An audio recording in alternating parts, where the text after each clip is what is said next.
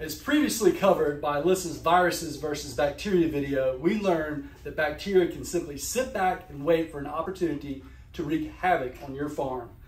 I'm Mike Ustery, it's my friend Jason Jackson. Today we're going to talk about cleaning, sanitizing, disinfecting on poultry farms, specifically your control room.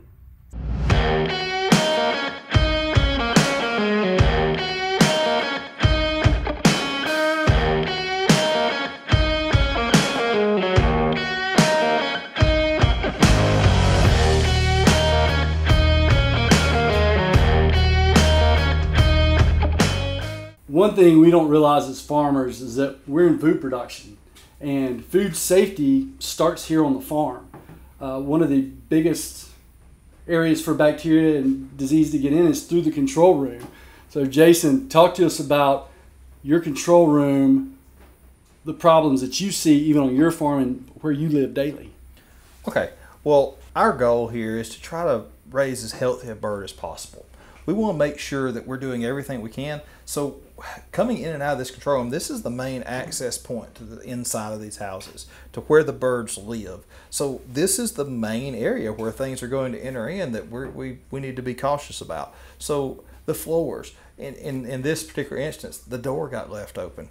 And we had a bunch of chicks come in, make a mess in the control room floor just last night.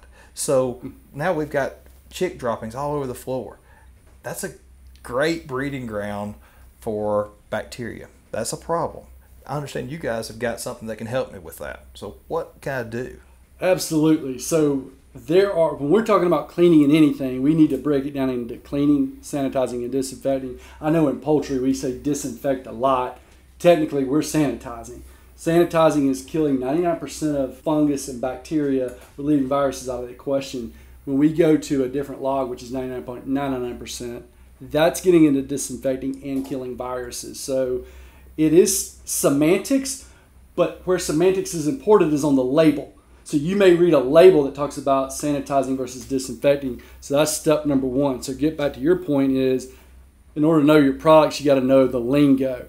So, sorry. Oh no, I want it clean and safe. You make it happen. Tell me what I need to do. So there's a couple things that we distinguish: wet versus dry.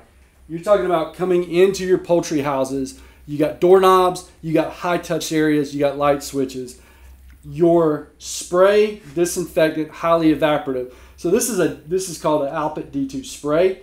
It is made for food production facilities. That is where it's at. It's a food professional product. Awesome. So it is a little bit of quaternary ammonia. The rest is isopropyl alcohol, which is why it dries so quickly.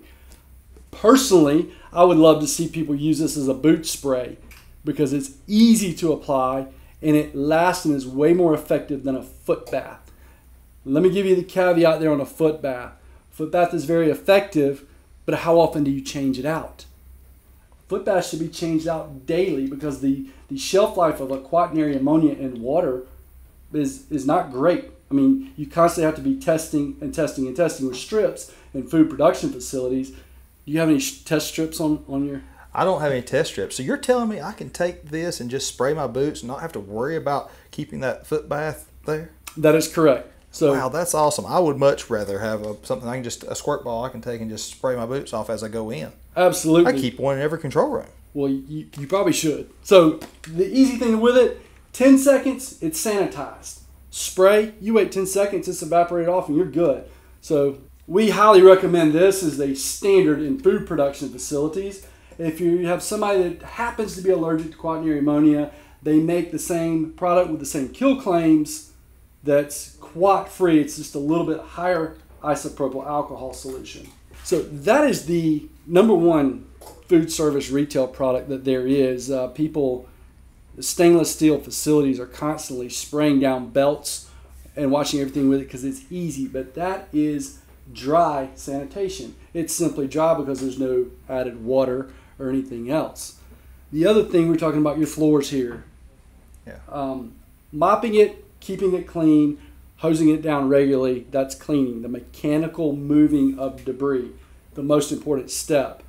One thing I would challenge you on is we need to be sanitizing the floors probably once a week. The reason is There's nothing, bacteria simply need a food source and moisture. So if you're spraying it down and letting it dry or even blowing it out, you're still leaving moisture behind.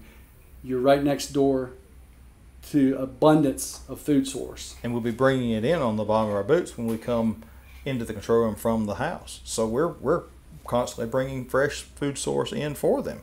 So yeah, we probably do need to be sanitizing this a little more often.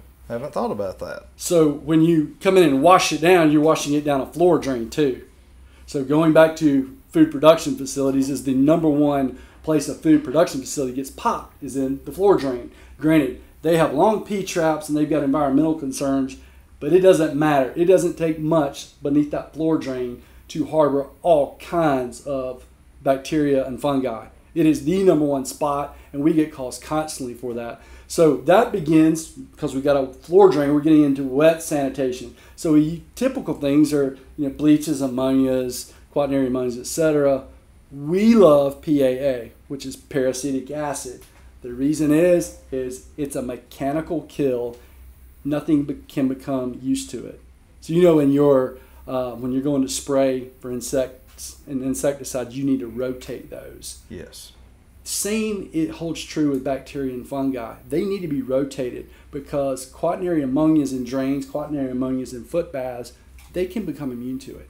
It is just proven over and over again. They can't become immune to peroxides or peracetic acid because it's a mechanical kill. So it's one thing we recommend. This stuff's really cheap, a little bit harder to come by because of shipping, but a little goes a long way. At just 100 parts per million, PAA is going to be very effective at sanitizing and even disinfecting your control room floor. Wow, very good. Okay, so these products are something that I really need to incorporate into my standard cleaning process in my farm. I need the floors clean. I need the doorknobs clean. I need the people that enter in and out to have an easy, effective way to clean their boots. I like this stuff. I think it may be something that we need to look into here. I completely agree, and you cannot overlook sanitizing doorknobs, light switches, and your floor drains. Awesome. Thank you, guys. Thank you. Till next time, thank you for joining us here at Southland Organics. Reach out to us, 800-608-3755, or catch us at southlandorganics.com. Thanks and have a great day.